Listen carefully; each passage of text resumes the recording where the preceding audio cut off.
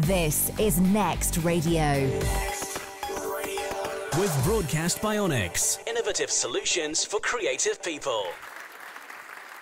Hello, everybody. Thank you very much, and thank you, James, for training to spell my name.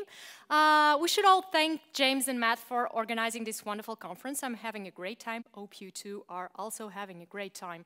Today, I'll be talking to you about apps, as James already told us, but also about youth, the core business of radio and apps, and the importance of digital storytelling. Yes, we do live amazing times, but quite awkward times and challenging times also. Mobile is just a brand new experience for everybody, and we in the broadcasting industry are trying to find the best way to deal with it. So it's even younger than social media and social networking, which is also good because we find new stuff every day, and I get to not repeat myself in conferences, which is also interesting. So, first thing to think about, social media has already changed the way we communicate, the way we share information and news, and of course, the way we show ourselves to the world. So social media has been helping us out to build our identity. First thing of the day, what has your radio station been doing to keep up with changes occurring in society? I'll be talking to you about this app mania or app craze or whatsoever. It all started earlier this year when a client of mine just asked me one simple question. Should I have a one-stop shop app or? And I said, I don't know. I'll try to find out. So this client is Cidade FM. It's a private, youth-oriented CHR format radio station. That's why I'll be talking mostly about music and entertainment, but you can find some tips for speech radio too.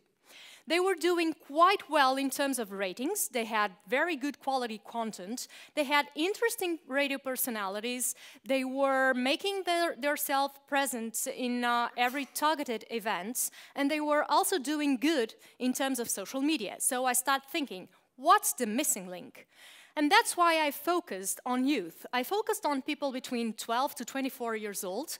I tried my best to combine different research methods, and so I did some desk research, finding different reports from different countries to see what was happening around the world. I also did some benchmarked, and I combined it with a survey and a focus group. And from the focus group, I grabbed a lot of interesting information. Oh my God, you all know what this means? Right, but this is the teens' reaction to the fact that you will be one single day without your smartphone. Actually, I have to confess, in some cases they use the F word, but that's kind of harsh to use in a conference, so I'm going to do oh my God. And another thing, it's quite scary for you in the business, none of them had an app, a radio app in their smartphones, which is really sad. So, smartphones are totally part of teens and youth life. They are early adopters, they really rely on tech, and they use their smartphone for whatever they can and during almost every day and during a lot of time during the day. And apps drive their digital media consumption. But in terms of digital media consumption, there's also some other things we should know. They use social networks more than once a day. As a fact, they use it as long as they can. They also update their social media profile more than once a day, as long as they can, or at least once a day. They use several apps at the same time for different purposes. So they use an app for anything they want to do, depending on what they want to do. Their smartphone is always on.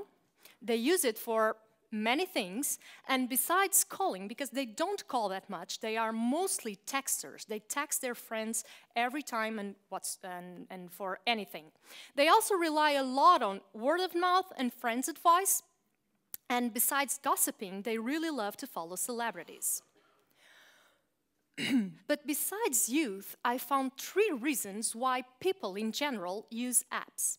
Mostly because they have to find a sort of a company when there's nothing to do. So apps are useful when people don't have anything to do, like commuting, for instance, and they keep themselves occupied. Because it's also hype.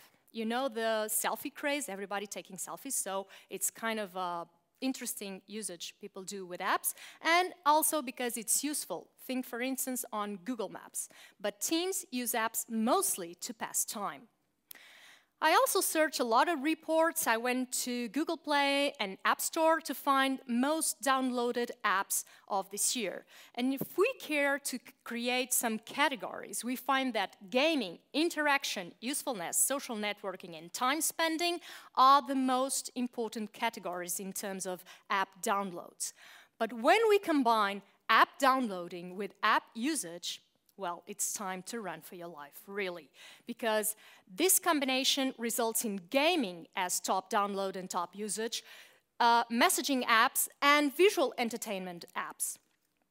In fact, there are not a lot of people using apps. What we have is power users. And these power users use the same apps over and over again. In terms of youth, they are power users, but mostly they don't know how many apps they have on their smartphones, and they surely don't know how many apps they download a month. Their answer is always, I don't know, a lot. And so their usage is more or less like this. Well, a friend advised me, a friend uses this, so I have to have it on my smartphone. So they try it, and if they don't like it, they just delete it. And why do they delete it? Because they need space on the smartphone. Don't delete music or pictures. So this is my first really relevant finding. Focus on your core business and use the app to boost your digital presence and your social conversations. Do you all still remember what is radio core business? Does anyone remember? Well, I do. Radio's core business is great entertainment with amazing personalities, great songs, and also relevant information and news. Meet RFM morning team. They are quite crazy guys and very well known in Portugal. But the app core business is totally different. The app core business is social conversations, visual entertainment, and music. So, as for competition, if you can't win them, just use them. Use Facebook, use Google, use Apple at your service. Put them at your service. You know what this is? Yeah. People love to talk. So have people talking about your brand and have people sharing your brand on social media. Make them talk about you. It's much easier. And as for app, I'm not into a one-size-fits-all kind of strategy. Have an app that fits your listeners' needs and that fits your partners' needs so that you can combine your brand, partners, and listeners. So great, but now what? I created this sort of to-do list which starts with ta-da. We can sing along. You know this song, don't you? Yes, it's the bright side of life. Always show the bright side of life. If you have a positive message, that will equal positive and happy listeners. And a happy listener is more likely to share your content. So besides sharing your content, you should also take some time to fuel social conversations, which means that you're not only promoting your content, you're making part of the content being intelligent, being fun, being entertaining. So have a great profile pic for presenters. Forget that they are locked in a studio. They are showing themselves to the world through social media, so a great pic makes wonders. Have an interesting storytelling. Remember what Valerie Geller told us about storytelling in radio? It's the same, but with images and video. And know your audience. Know them as deeply as you can. This way you can target better and create a strategy for each listener and talk to them as human beings. Thank you very much. This is Next Radio. With Broadcast Bionics, innovative solutions for creative people.